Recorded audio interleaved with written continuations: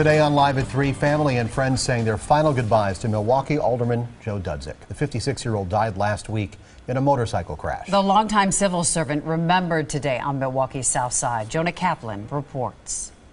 It is worth acknowledging that the circumstances around Alderman Dudzik's death are very difficult. The medical examiner reported that he did have a blood alcohol level of .137 and Dudzik was not wearing a helmet. Still, everyone who came here today said that that should not be what is remembered about the alderman. He should be thought of as a greater individual, one who did so much good for this city. Mourners lined up early today for the morning visitation. A tribute to Joe Dudzik attracted city leaders, friends, family, and members of the greater community. Well, what would Joe want us to do? Joe would want us to go on helping one another, taking care of one another.